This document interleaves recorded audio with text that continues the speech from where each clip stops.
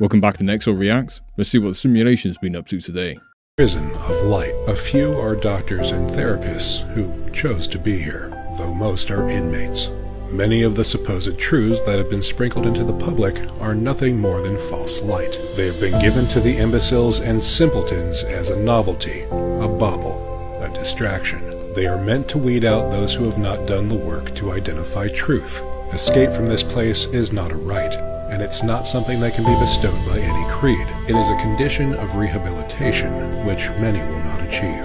And though that may seem unfair, fairness is not a natural law, and any prize that can be shared by the masses is no prize at all. Those who have developed wisdom do not follow novelties. They seek out only those things that are true and actual. So when another social media personality tries to sell you on yet another fairy tale, observe it as the cautionary tale that it is. The ramblings of an inmate who will never break free. Pretty harsh words coming from that person there at the end, but, you know, this feeds back into the whole reincarnation theory, I think, where we have to figure out in this life what it is we need to do to come back in the next life as something better until we break the cycle and then find paradise. I think that's how it works. I don't know. Let me know in the comments if you believe in reincarnation. The prophet Ezekiel describes 4 encounters with spaceships. At first he saw clouds, fire, and he heard noise coming out from the sky, out of the north. And as the vehicle approached, apparently it came rather quite in his direction, he observed what he calls living creatures. What Ezekiel calls the living creatures had straight legs and round feet, or calf's feet, sometimes they're called. And it was the description of these landing legs that made me take the book of Ezekiel serious from an engineering point of view. I have had the opportunity about 10 years ago to work with my group in my office for the development of such a landing gear for an unmanned lunar landing station. For that hypothetical vehicle, we developed the landing gear and what we call the footpad, and what Ezekiel would call the round feet.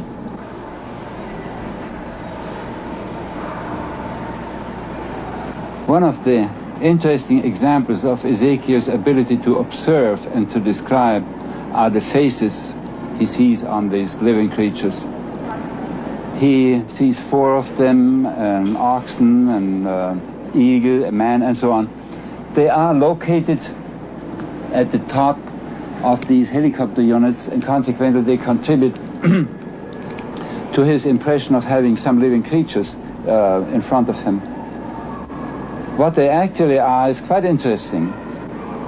Now, some helicopters, and particularly in this case this one, needs protection, just some hood around to protect them against dust or weather and so on. And such sheet metal structures will have cutouts, will have humps in order to accommodate levers or rods which are below them. And they do have, they may have the distinct appearance of faces. We have a number of such face-like structures, like for instance the Gemini capsule. Then we have very interesting feature that looks like a monster, and every one of the audience will remember to have seen faces in rocks, in old trees and tree stumps. I find it incredibly fascinating how there are so many overlaps between religious doctrines and also the UFO phenomena. It feeds back into what I was saying in previous videos about how I think this is some kind of interdimensional entities which have been coexisting on our planet with us, maybe even predate us, and that when they do interfere with our physical world, we can't understand what it is, so we attribute it to a religious phenomena or something supernatural such as a ghost or whatever, you know. I'd be interested to see or hear what you all think about that. and whether you think that maybe the stories in the Old Testament, that they are derived from experiences with maybe what would be considered today as extraterrestrial life, or maybe extra dimensional beings. Let me know what you think. If this doesn't signal the state of affairs in American housing, I don't know what will. But before I dive into this, let's talk about something different. Have you heard about the next big thing, money dysmorphia? Well, apparently Gen Zers and millennials have it, guys. Even if we're financially better off than we realize, we think we're poor. Money dysmorphia, it's trapping millennials and Gen Zers. What is this? Apparently, the new claim is, get this, that millennials and Gen Z keep hearing how tough we have it, guys. We're just hearing about it. How hard it is, how expensive it is to buy a home, how much it costs to raise children and secure childcare. None of it's actually real. You're just hearing about it. And that's making you fear it. But great news, because these headlines easily overshadowed the reality that the US economy is actually pretty healthy.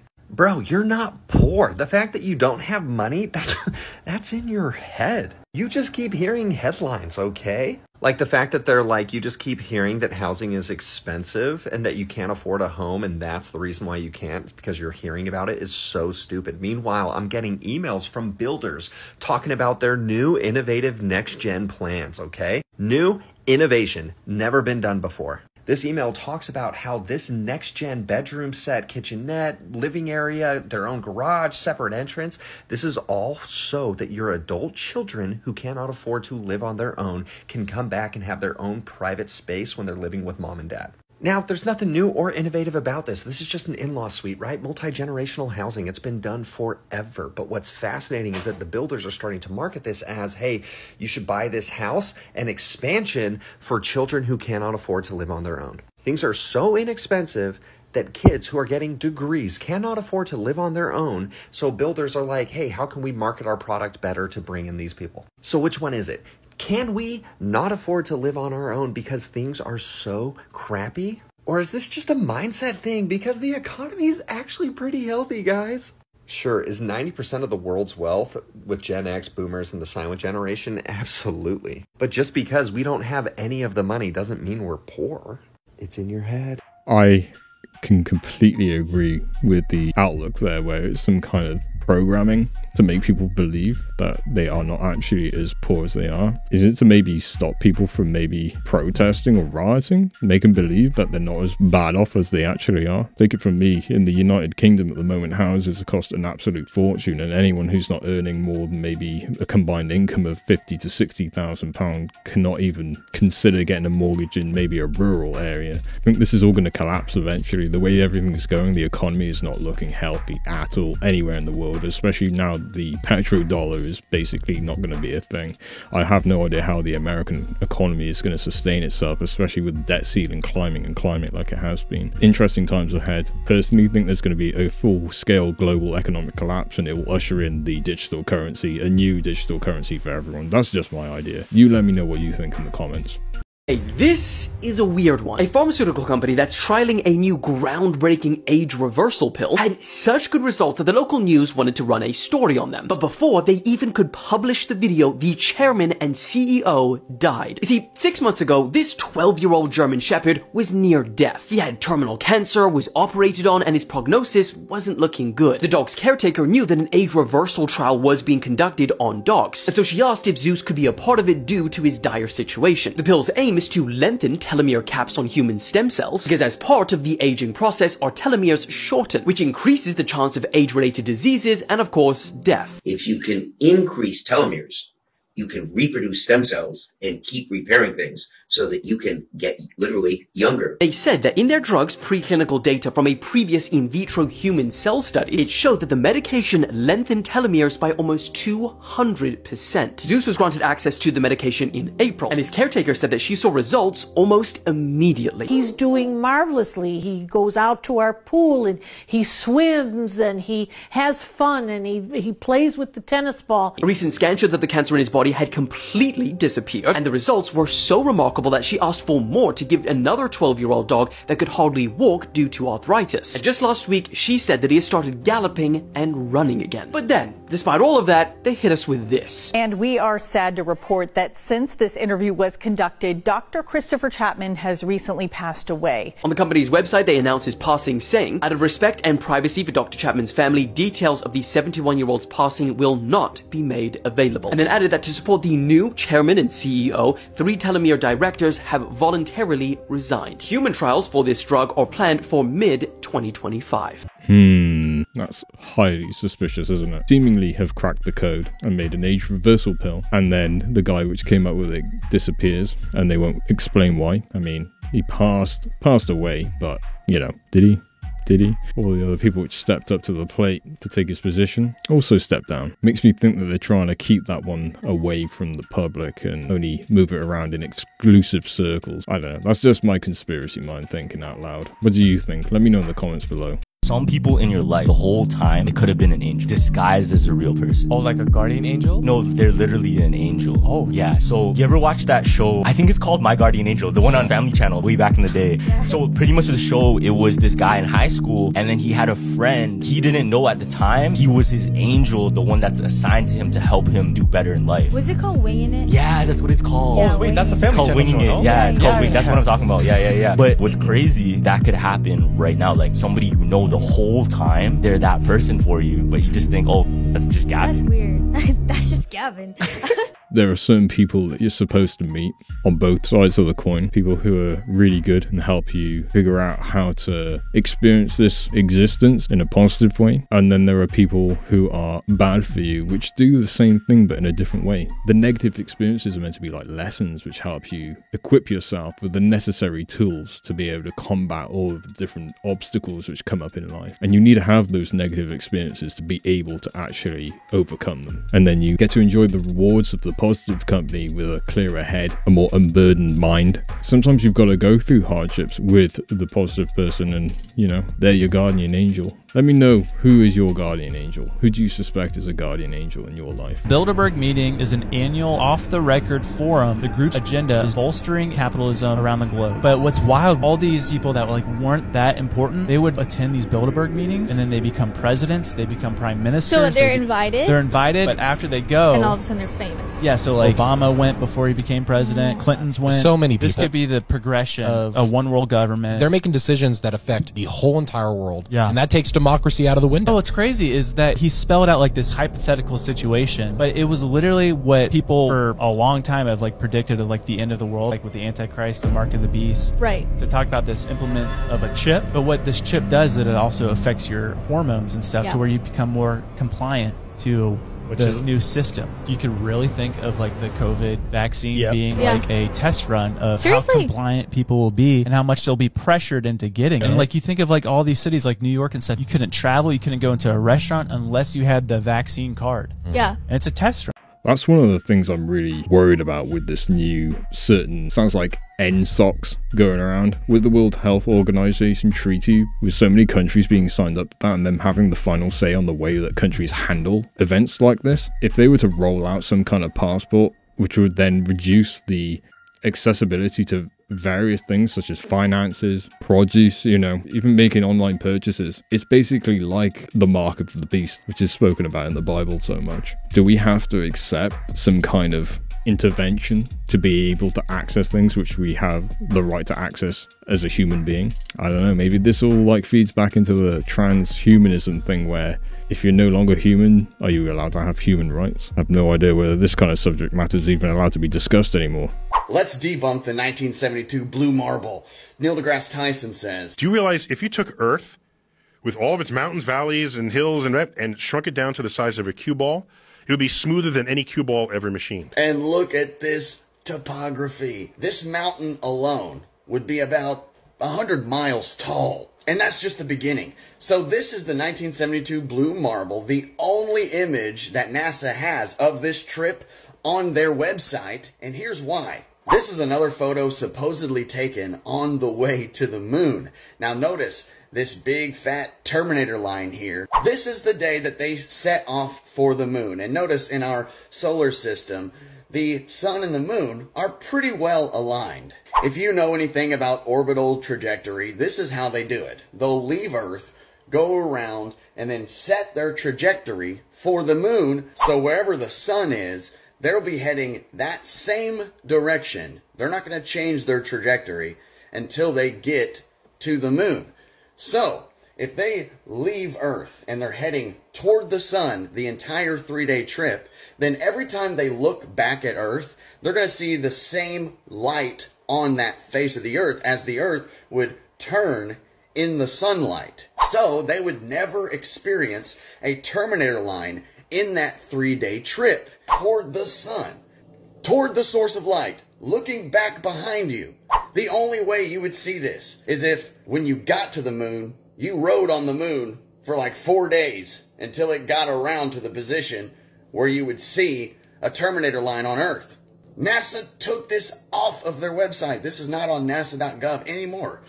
It's in the archives. You have to dig to find this one because they released all the photos and then were like, whoops, we didn't think about orbital mechanics here. Oops, indeed. It's come out that they have edited their pictures. There's some other proof of a picture which was more recently uploaded, and one of the parts and the cloud patterns are all exactly the same. There's just a little bit of a change in the hue and saturation of the newer image. I'm trying to think the name of that man from the United Kingdom who hacked into NASA's computer systems, and they were able to find all the images which had been doctored and ones which were waiting to be doctored. I mean, if he's telling the truth, this only goes on to support his claims. What do you think? How much of what NASA says is a lie? Let me know in the comments. So this woman right here named Dorothy said that she lived 3,300 years ago and served at the court of Pharaoh. Not only did she just claim it, she also had knowledge of things that she should have not even known, and that most people, even in the field of Egyptology, even knew. We're about to get into reincarnation and the demonic plot set forth to make you believe that we reincarnate. Because Dorothy and these other people really believe those demonic voices, that deja vu, and the demonic presentation of a past life that they thought they had. Shout out to Biggie Verma for laying the story out so I can show you guys how demons impersonate past lives. The Bible says it's appointed for man to live once, then to face judgment. Now we do see something weird with Elijah as John the Baptist was born of Zechariah and Elizabeth with the spirit of Elijah, the Bible says. I'm not going to pretend to understand that, but I do know for most of us humans, we live once, then we die once, and we are appointed to judgment. So you'll find with these reincarnation stories, these people thinking they had past lives, that it starts very, very young. We don't know the exact gateway that these demons get in, but we know that they're getting in because they are showing them things of the past life. It's very similar to, say, astral projection. When you're in that astral plane and you can see the past and you can see the future, sometimes they'll give you some truths, but how much lies mixed in with that truth? At age 5, Dorothy was quickly able to read and write, having everything to do with ancient Egypt. At 10 years old, Dorothy met with a famous archaeologist, and he was going to teach her these hidden ancient languages, and somehow she already knew what it was. Demons are very deceptive. Imagine you did not know Jesus Christ, but you had all these memories of past time. You would believe it was your past life. Dorothy then had a son, named him Seti, because she worked in the court of the Pharaoh Seti.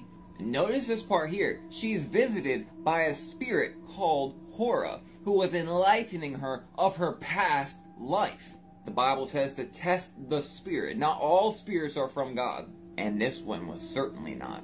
So from that alone, we see that she had had visitations from literal spirit beings, demons or fallen angels, telling her that, hey, this is you. By the way, the archaeologists, the Egyptology people, they all believed her once she started recounting stories of her past or the past that she was shown. So she actually got verified from the chief of antiquities of ancient Egypt, and he gave her a bunch of questions and she passed. My friends, this is divination. Anyone partaking in talking to spirits to recount their old lives of this reincarnation are all participating, some unknowingly, in divination. So then she was set in a dark room with these ancient paintings, and she was asked to identify them without being able to see them, and she did just that.